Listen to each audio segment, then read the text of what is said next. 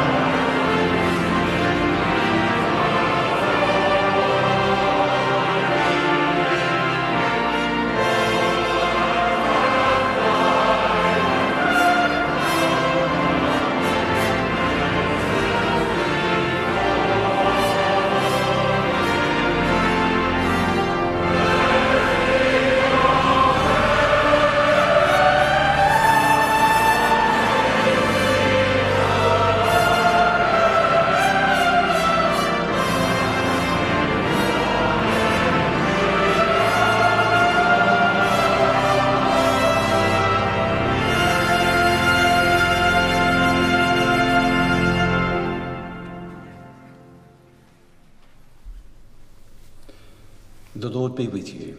And also with you.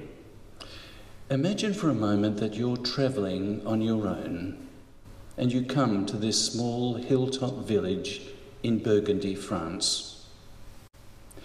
You've come here for a reason. For thousands of young people from all around the world gather there every year to join in the worship of the Taizé community. As you come to the church, to enter the church, you need to bend down, take off your shoes. Remembering Moses at the burning bush, take off your sandals, Moses, for you are standing on holy ground.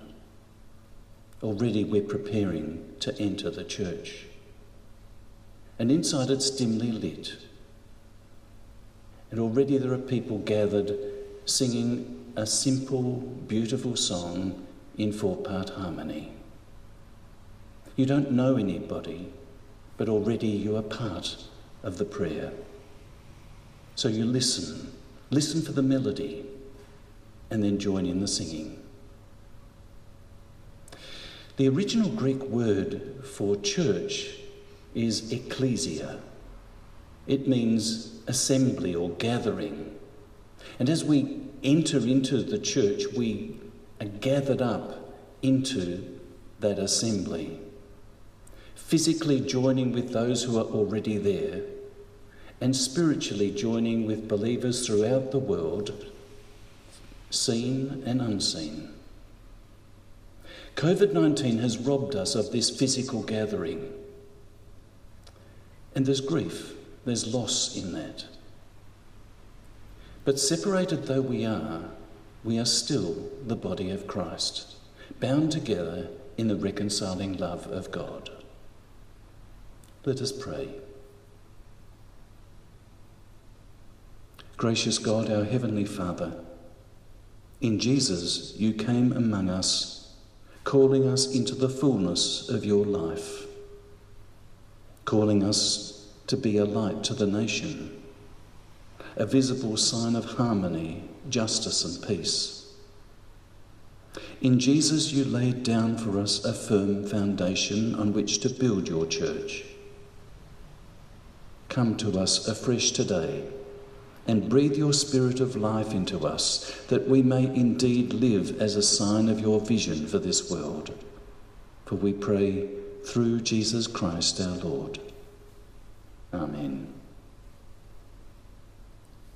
Let us now be still before the Lord. Rest quietly in his presence and listen.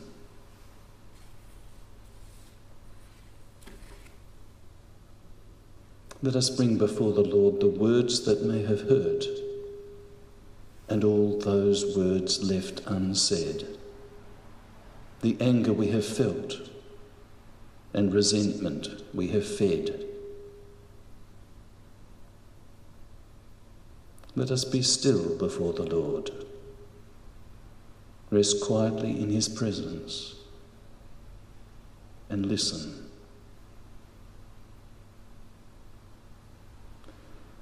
The Lord is slow to anger, willing to forgive, full of grace.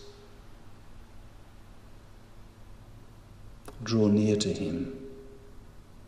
Rest quietly in God's presence and listen. God calls us to be a holy people, expressing the harmony and justice of God, a people of reconciling love. Hear then Christ's word of grace to us. Your sins are forgiven. Thanks be to God. One of the great gifts that we are given in life is light. In the daytime, the sun gives us light and warmth. And at night, the moon shines, not as bright as the sun. So if you're going somewhere you know will be dark, you will need to bring a light. If you're going camping where there aren't any electric lights, you will need to switch this on. You're going to need a torch to see by when the sun goes down. Sometimes we might need a torch to see things where the light cannot reach, like underneath a table or a shelf. Sometimes the power can go out in our house because of a storm, and so torches or candles can be really helpful.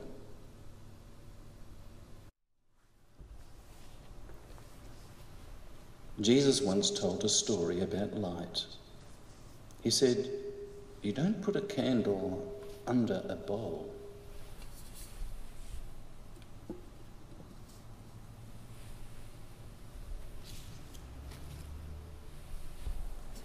because it could go out just like this. Instead, we put a candle on a stand so that it gives light to everyone in the house.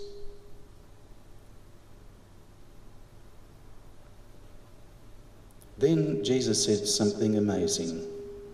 He said that we have God's light inside us. That doesn't mean that we have a torch inside us. What it does mean is that God has given us hearts to love, hearts to show kindness, hearts that long for justice. And God wants us to use our words and actions for good in our world. When we are kind and just, it's like we shine with the light of Christ. Once someone said things that made me feel very small and sad, and I felt worthless. It was as if someone had blown out my light. Just like that. Everything was dark inside. But then I met a friend who enjoyed being with me. And as we talked, that light inside began to glow again. It was as if his interest and thoughtful care lit the flame of God's light in me once again and restored me. God wants us to shine, not to hide our talents and gifts. God wants us to be generous with our lives, to be just and kind. And when we act like that, we help others shine as well.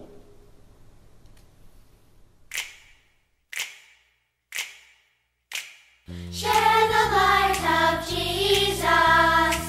Share the light that shows the way. Share the light of Jesus. Share God's Spirit today. Share God's Spirit today. Share the light of Jesus.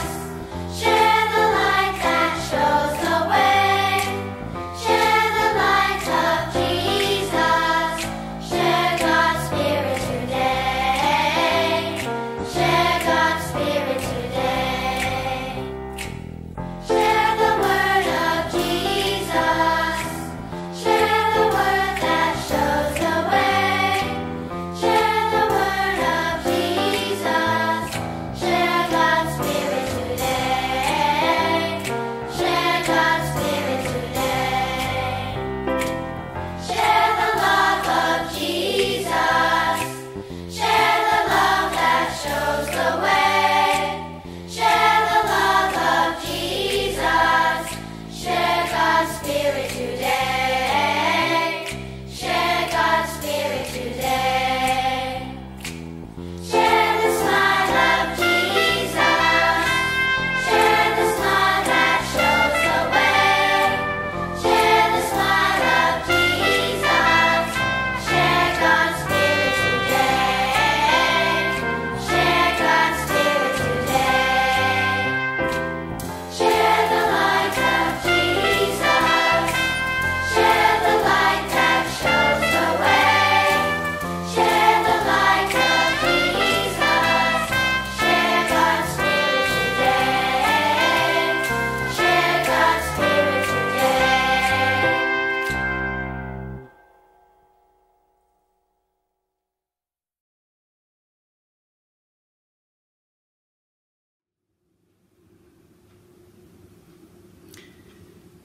Your word, O Lord, is a lamp to our feet and a light to our path. The epistle reading this morning comes from 1 Peter chapter 2, reading verses 9 and 10. But you are a chosen people, a royal priesthood, a holy nation, God's special possession, that you may declare the praises of him who called you out of darkness into his wonderful light. Once you were not a people, but now you are the people of God. Once you had not received mercy, but now you have received mercy.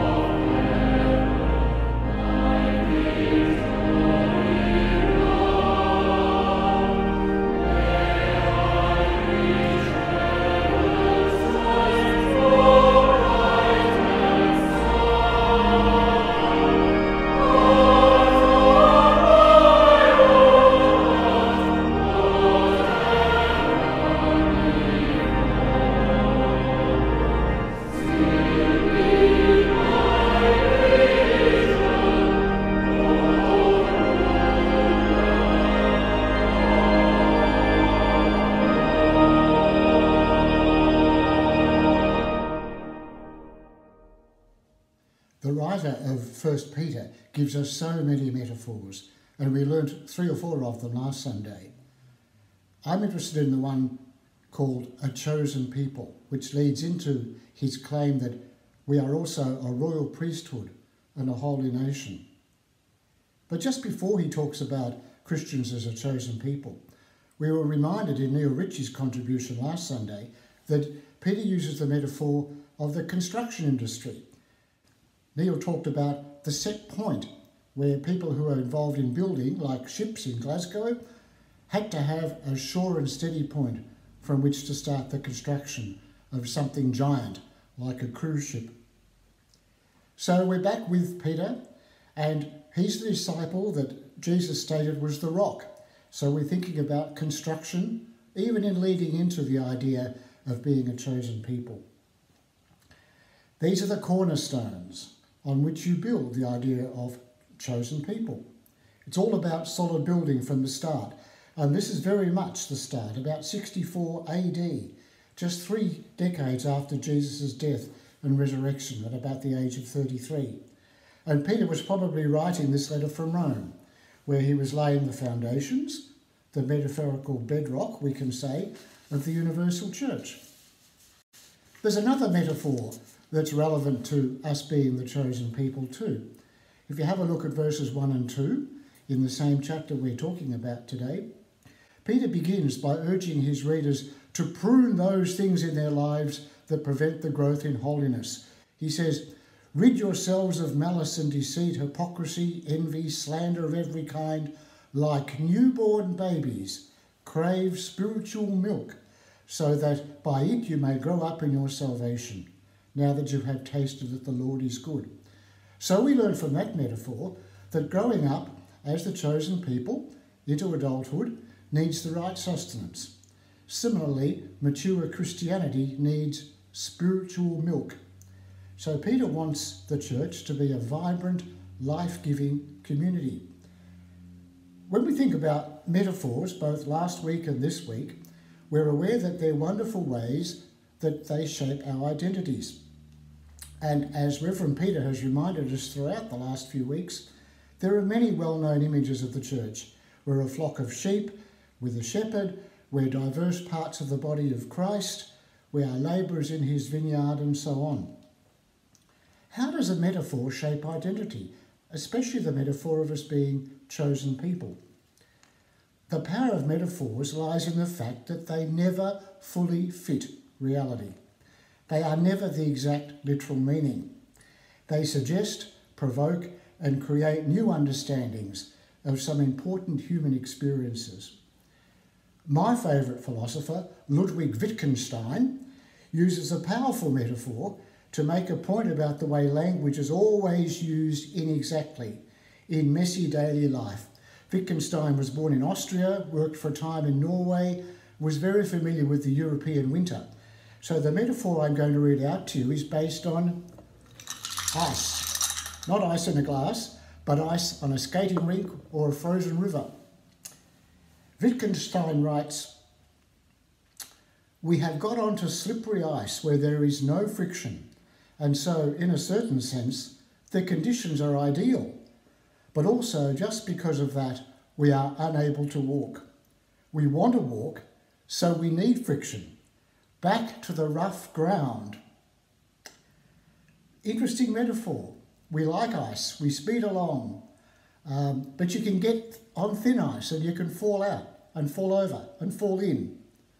Wittgenstein says, life is messy. We don't need too much ice. We need rough ground. We need some friction so we can walk carefully.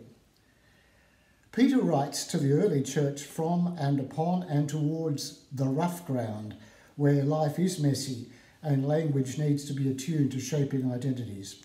We do not need the super smoothness of ice. We will fall over and make no progress.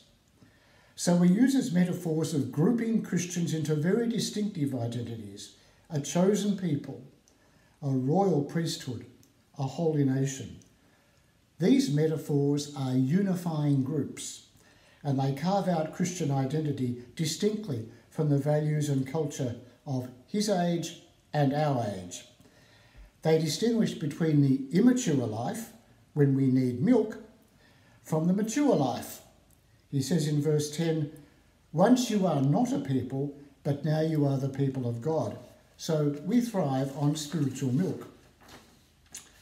Previously we were malnourished, driven by malice, envy, deceit, and so on. Now we can be richly nourished through the Spirit and God's grace. Just as we have been mere cast-off building stones, piles of rubble, we can become the living cornerstones of faith. So Peter is urging the early church and us, 2,000 years later, to firm up our identities into what is distinctively Christian.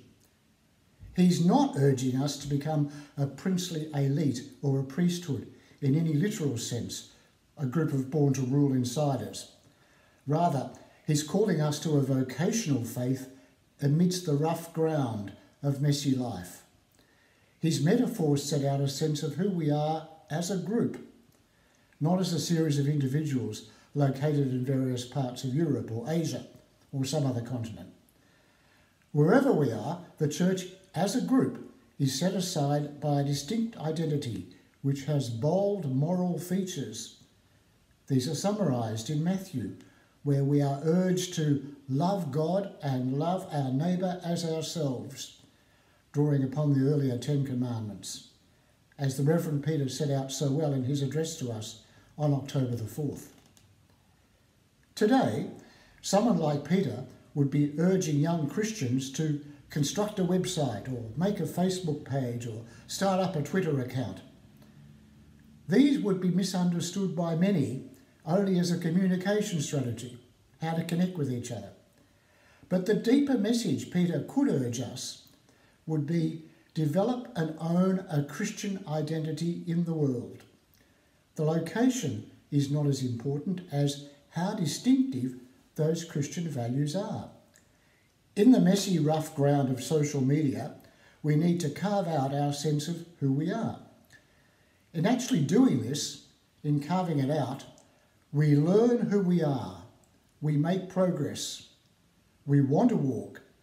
As Wittgenstein warns us, we don't want to slip over on the smooth ice, because if we do, we stay put. How to make progress is what 1 Peter, 2nd chapter, verses 9 to 10, is telling the early church and telling us 2,000 years along on the Pilgrim's Progress. As someone wise has said, we make the path by walking it.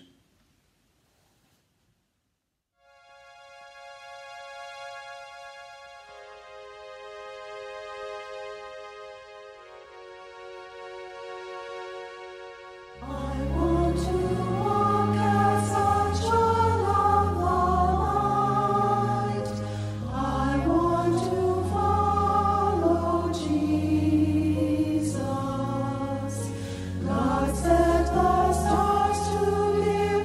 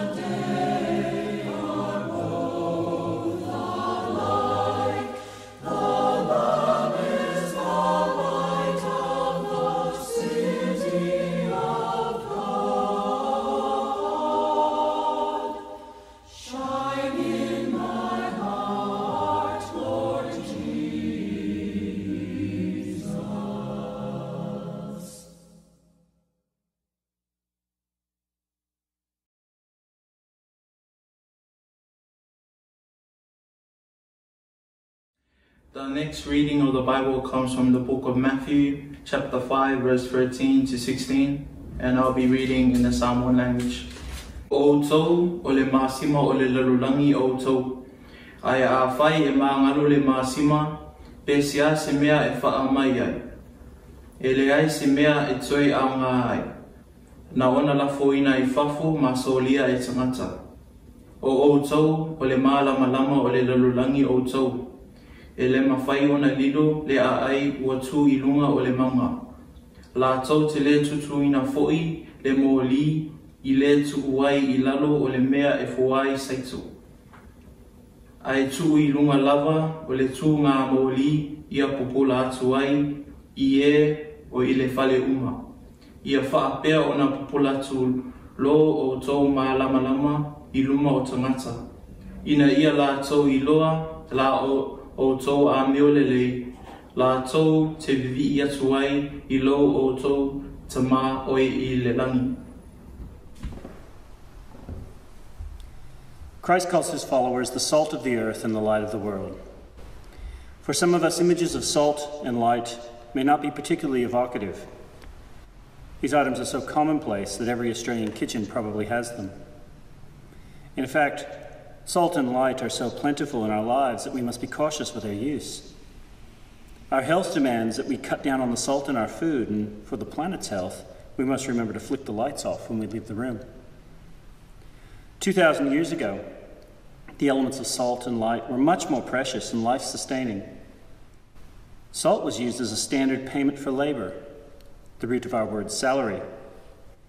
It kept food from spoiling, was used to treat wounds, and was an element of Hebrew sacrifice. It was even included in the blessing of newborn babies. Light was also important and was obtained from oils squeezed in the olive presses of the Mediterranean. When ignited, it provided a guiding light in the darkness and a flame to brighten the house. Like salt, light featured in Hebrew worship and provided a symbolic reminder of that first voice in creation. Then God said, "Let there be light," and there was light. And God saw that the light was good. The language of these times is still with us when we remark that a colleague is worth his salt, or when we say that a friend lights up the room. The healing and preserving power of salt continues to resonate. The metaphor of light as an illuminator of beauty and truth still penetrates our culture.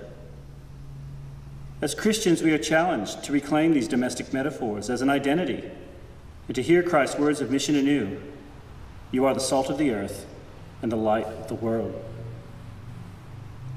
As salt and light, Christ's disciples are named and commissioned as part of a new creation, as God reconciles and redeems the old. As part of this new creation, we are reminded that what starts in the church on a Sunday rightly flows into other parts of our world all week long. Salt starts in the shaker and light begins in the lamp, but both substances, to be of any value, must be poured out and used. Christians are called to live lives seasoned with faith, hope, and love, lives illuminated by the truth, as the church advocates for justice and peace. Just as salt must retain its saltiness and a lamp must be put on a stand, Christians of any value are called to be worth their salt and to light up the lives of others, forgiving, serving, and loving in radical ways. This is not an invitation, but an identification. Just as Peter is told, "You are Peter, and on this rock I will build my church." Christ's followers are told, "You are the salt of the earth and the light of the world, and on you God will build his kingdom." Let us pray. Salt is good, but if salt has lost its saltiness, how can you season it? Giving God, you blessed us with saltiness, but we became bland. You trusted us with your word, but we did not keep it. You lit a flame in our midst, but we hid it under formality, smothered it with our fears. God, in your mercy, forgive us. Forgiving God, we believe that you have called us to be salt and light, that you offer us time and space and strength to begin again. Giving and forgiving God, we thank you. Have salt in yourself and be at peace with one another. Amen.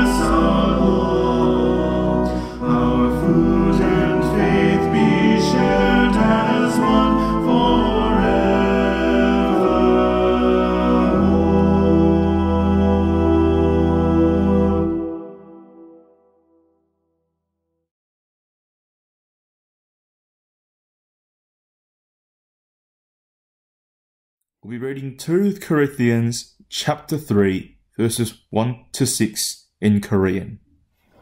우리가 다시 자천하기를 시작하겠느냐? 우리가 어찌 어떤 사람처럼 친거설을 너희에게 붙이거나 혹 너희에게 맞거나 할 필요가 있느냐? 너희가 우리의 편지라 우리 마음에 썼고 뭇사람이 앓고 있는 바라. 너희는 우리로 말미암아 나타난 그리스도의 편지니 이는 먹으러 쓴 것이 아니요 오직 살아계신 하나님의 영으로 한 것이요 또 돌 위에 쓴 것이 아니요 오직 육의 신비에 한 것이라. 우리가 그리스도로 말미암아 하나님을 향하여 이 같은 확신이 있으니 우리가 무슨 일이든지 우리에게서 난 것 같이 생각하여 스스로 만족할 것이 아니니 우리의 만족은 오직 하나님께로서 났으니라. 저가 또 우리로 새 언약이 일꾼 되기에 만족해 하셨으니 이문으로 하지 아니하고 오직 영으로 함이니 이문은 죽이는 것이요 영은 살리는 것임이라. Lord, may your word live in us and bear much fruit to your glory. When my sister and I were teenagers, we had a number of pen pals from overseas. Between us, we had pen pals from South Korea, Scotland, Spain, Germany and India. And in those days, the mail from overseas was quite slow, not unlike today, really. And there was always much excitement when one of us received a letter from one of these far-off and exotic places. We would pore over those letters, and for us, they opened a window to other worlds. Through those letters, we caught a glimpse of life lived in different ways, so very different from the life that we lived in a small town in rural Australia. The letters spoke of places that we'd never seen, food that we'd never heard of, and places and customs that were intriguingly different. We realised that not everybody lived the same way that we did, and it gave us a desire to visit these places so that we could see them with our own eyes. Later, when I was at university, I used to haunt the mailbox towards the end of every week, expectantly waiting for the weekly letter from home from my mother. And that letter was always full of news about my sisters and stories of what friends and neighbours were up to. And it always contained news of how her beloved garden was faring. In the warmer months, it was stories of what was growing. In autumn, it was always bemoaning the sheer volume of leaves that could come off a 50-year-old liquid amber. And in winter, it was counting down the days until spring, when she could get out into the garden again. And while I loved to hear news from home, and my mother had a way of writing about the mundane that always made me laugh, but for me, these letters were a weekly reminder that I was part of a family and a community. More than that, though, they were a weekly reminder that I was loved. In Paul's second letter to the Corinthians, he tells them that they are a letter of Christ, prepared by us, written not with ink, but with the Spirit of the living God, not on tablets of stone, but on human hearts. In a time when letters of introduction and recommendation were required, Paul tells the Corinthians that they are Christ's living reference. Their words, their actions, their very lives were to be Christ's letter of introduction and recommendation to a world who did not know him. The Message version of the Bible puts it this way: your very lives are a letter that anyone can read just by looking at you.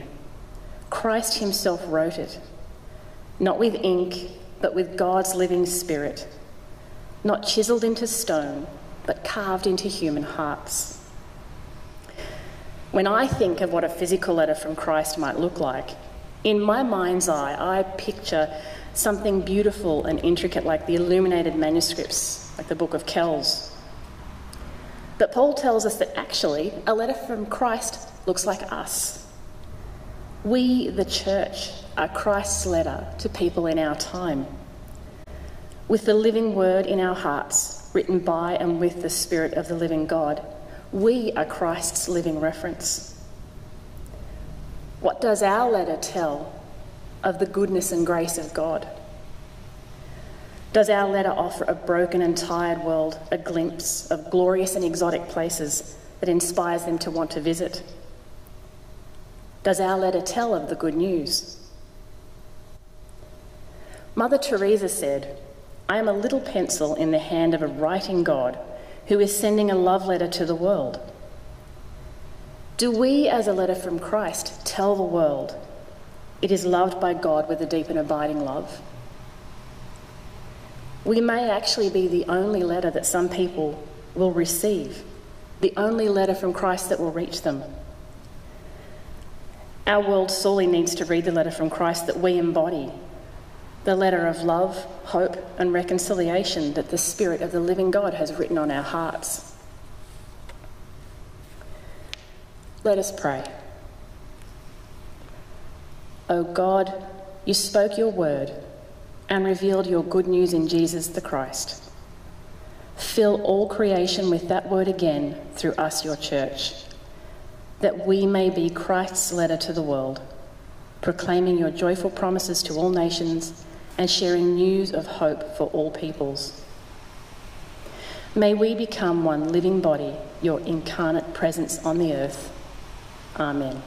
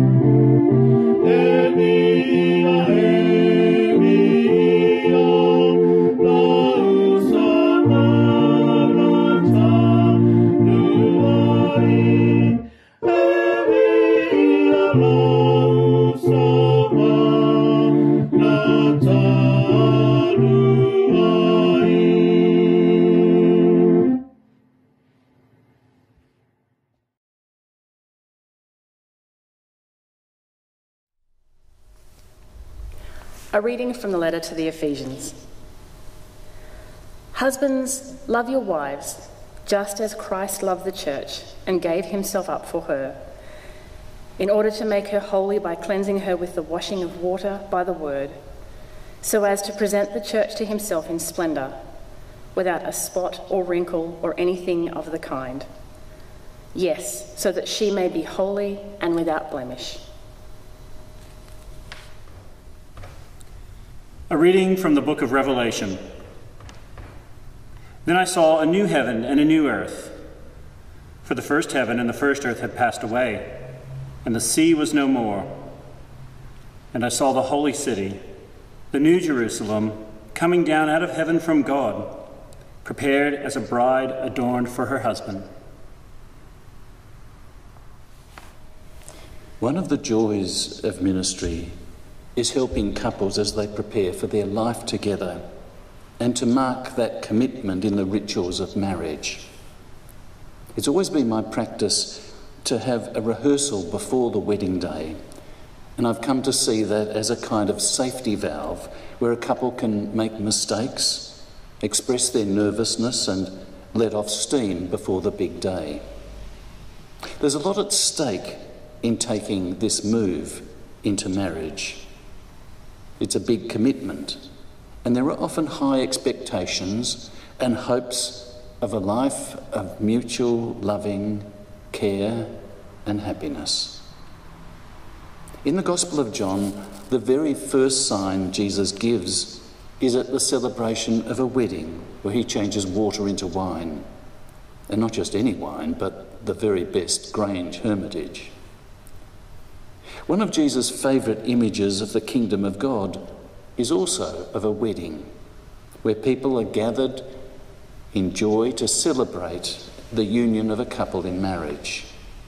All this goes to show how important this image is to Jesus.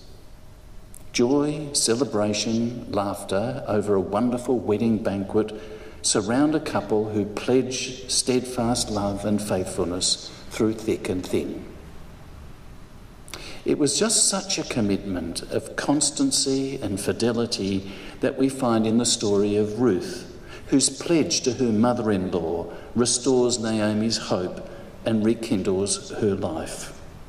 Wherever you go, I will go. Wherever you stay, I will stay.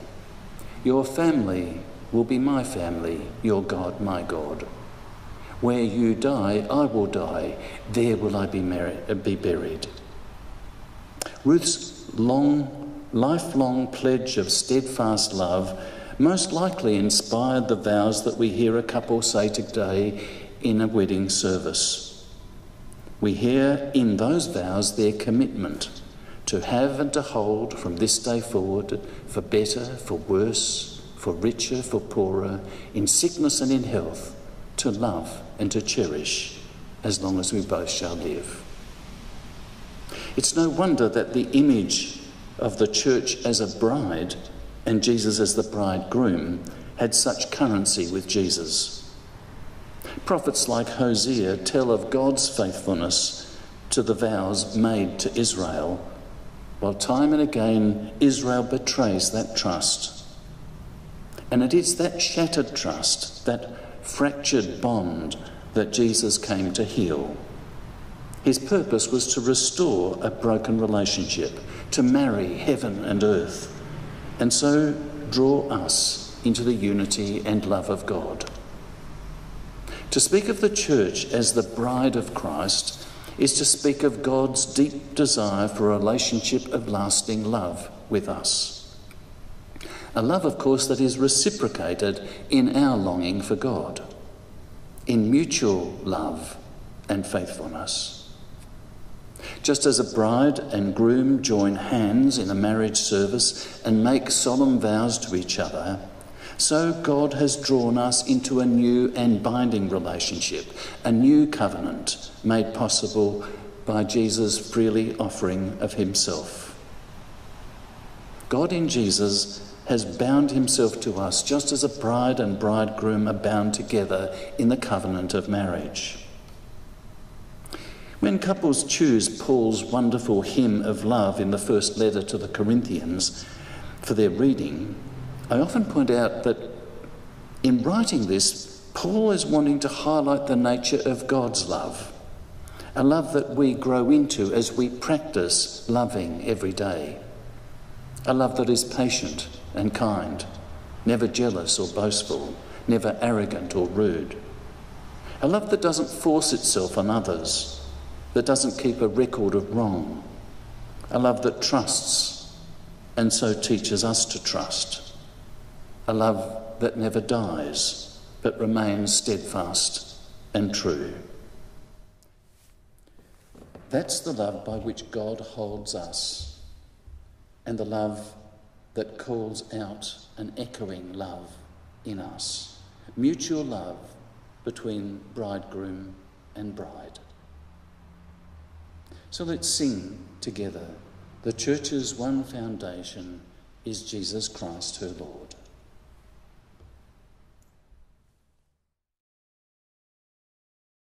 Thank you.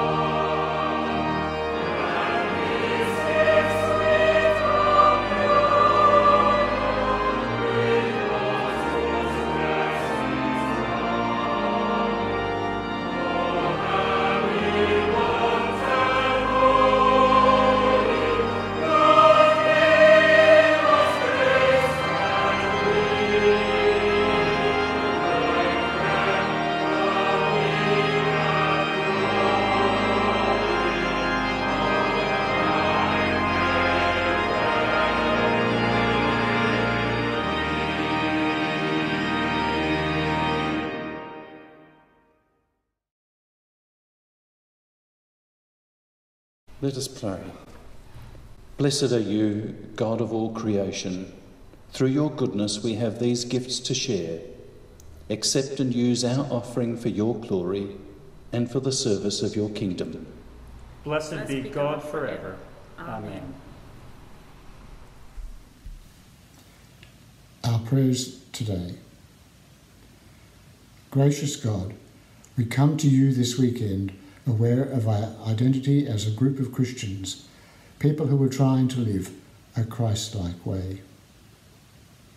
We have been reminded in our worship over the past 2 Sundays of powerful images that set us collectively apart from the rest of the world. But those images also shape how we relate to each other and to the wider world, with respect and tolerance as we walk the pilgrim way. Help us to keep walking on the pilgrim way, O Lord. Today we bring to you our continuing concerns for public health and the toll the pandemic has on society all around the world. In Melbourne, we are loosening up from tomorrow, months of lockdown. In our prayers for all people today, we bring to you all those who have emerged from lockdown having lost loved ones, lost livelihoods, and perhaps lost a robust sense of their own identity. Comfort and retrieve us all, O God. Hold us in the palm of your hand more than ever. Here at St. John's, we hold before you in our hearts those we know, both here and afar off, those we see and those we cannot see, in a moment of silence.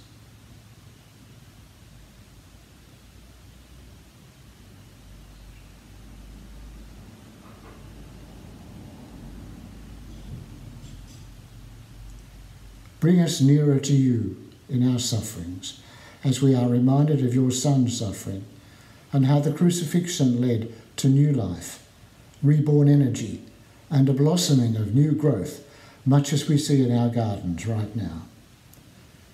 We commend to you our minister, the Reverend Peter, and our lay leadership as we look ahead to life after lockdown. May we continue to appreciate their special gifts amongst us as we strive to embody Christ as a congregation. Grow us and shape us as a truly Christian church in these tricky times. We present all these petitions, consolidating them in the prayer that Christ taught us, which we can now say in a language in which we are fluent. 하늘에 계신 우리 아버지여, 이름이 거룩히 여김을 받으시오며, 나라의 임하옵시며, 뜻이 하늘에서 이룬 것 같이 땅에서도 이루어지이다. 오늘날 우리에게 일용할 양식을 주옵시고, 우리가 우리에게 죄 지은 자를 사하여 준 것 같이 우리 죄를 사하여 주옵시고, 우리를 시험에 들게 하지 마옵시고, 다만 악에서 구하옵소서. 나라와 권세와 영광이 아버지께 영원히 있사옵나이다. 아멘. Last Sunday I mentioned Rudyard Kipling's verse, "O east is east and west is west, and never the twain shall meet," and mistakenly came to the conclusion that this was his last word on the matter. And since then I've been enlightened by a good friend, for Kipling went on to write, "But there is neither east nor west, border, breed, nor birth, when two strong men stand face to face, though they come from the ends of the earth." So apology to Kipling, and I hope that you enjoy this service.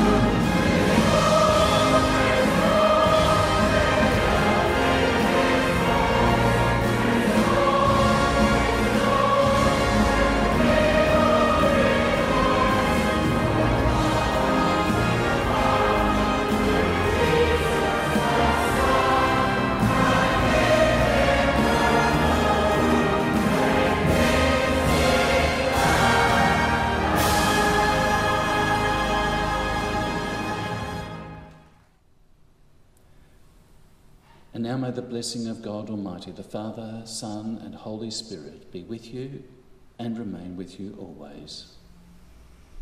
Amen.